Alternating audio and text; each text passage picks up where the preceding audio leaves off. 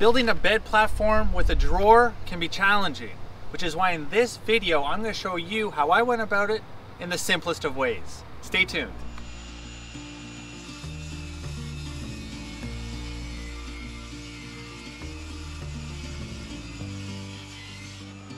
A big thank you to my friend Hank, who was kind enough to lend a helping hand and to use all of his tools.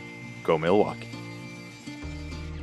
I wanted to keep things simple. This entire project is built using 5/8 sanded pine. No need to complicate things. Slightly embarrassing, apparently I didn't even need this tool. But I didn't know. It's time to cut 3 identical pieces for the frame of the platform.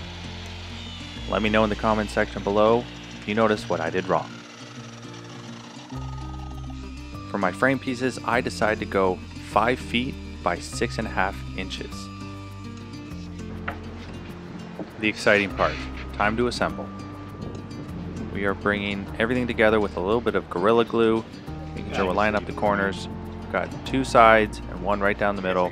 Me with a perfectly straight bead of glue.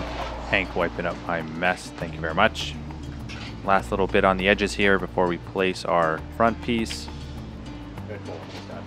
Not necessary, but we used a air nailer to pin nail our pieces together before we use screws. Flipping this puppy over, being careful not to break it. I would probably cry. Marking every 6 inches for where I'll be pre-drilling for my screws. Using a countersink bit, I pre-drilled holes all along my platform. Using the pre-drilled holes, I then screw in all along my platform. Moment of truth, will it fit in? Let's find out. Ooh-wee. That's a beautiful moment right there. As you can tell, there's space in front and behind of my wheel wells, but I just want to keep it simple. Could have traced everything, but those areas actually work pretty well for storage.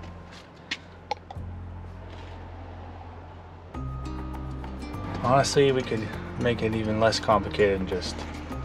Learning from experience of my last build, I knew this time I wanted to widen the sleeping area of the top half of this platform to allow for much more space shoulder-wise, especially when my girlfriend and I are camping. No one's pushing anybody off. Using a jigsaw, I cut out the notches required for this top piece to slide nice and snug right up against my doors. Lucky for me, it fit perfectly the first time around. Hank decided he was going to take responsibility for the drawer, which I'm glad he did because it turned out absolutely perfect.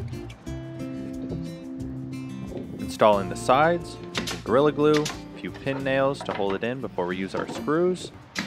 Using a square, make everything nice and flush before we go ahead and counter screw everything nice and tight. Another moment of truth, will it fit? Yes, it does. Sliding perfectly with no mechanisms needed. I'm a little over 6 feet. Now my platform isn't quite that, nor is the space in this vehicle when I'm in the driving position, which means I need to build a little extension. Using these brackets, an extra piece of wood, I got the job done.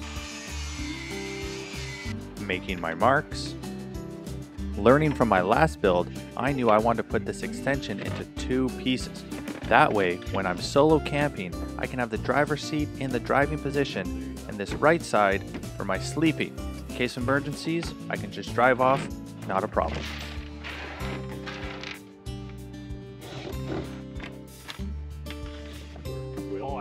When there's 2 people sleep in this, however, I can simply lift up the other extension, move the seats all the way forward, and there's no problems. You know the drill. See what I did there? A few more countersunk screws to keep everything nice and sturdy and tight. Voila.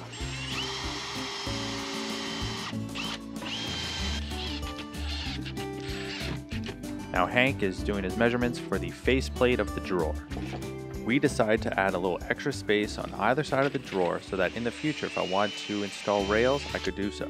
But until then, we decided to cut in 1.5 inch by 4 foot slices of wood on either side of the drawer to allow it to slide nice and smooth.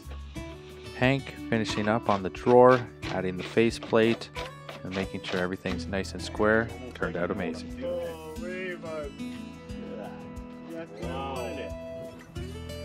Marking our measurements for our handle. We're going to be using a jigsaw for this process.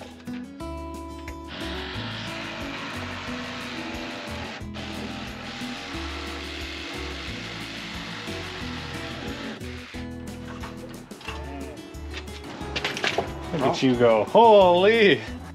We tried using a router, but we didn't quite have the right bit. So this was mostly done with a jigsaw, and I must say, it turned out great. Doesn't fit anymore. Woo-wee! Henk, you outdid yourself. Yeah? Dude. Alright, eh? I could do that all day. With a little bit of help, we gave this drawer a good test. Go for it. You're strong enough. Yeah, go for it. Pull, pull, pull, pull, pull, pull. Keep going, keep going. Whoa! Nice job. Woo-wee. Let's go. Here we are building a platform for my cooking stove as well as a cutting board. We nailed a strip of plywood onto the sides 5/8 from the top so that the lids will sit nice and flush.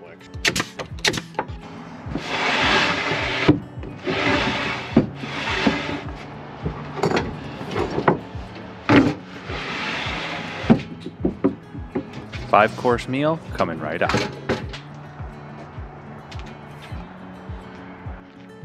This build is really starting to come together. Now that is a beautiful camping kitchen if I've ever seen one. Along with a nice storage cubby for my fishing rod and camping chairs and whatever else I would need to put in there. 8 hours later, and I must say I'm extremely happy and proud of the way this build came out. And I call that a wrap.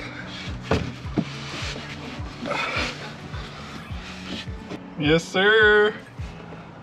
Dude. This is wicked. Nice. Sleeping here tonight, you're gonna have to pay. Let's give you additional, Matt. And that right there is me building the new version 2 sleeping platform for my rig. Love it.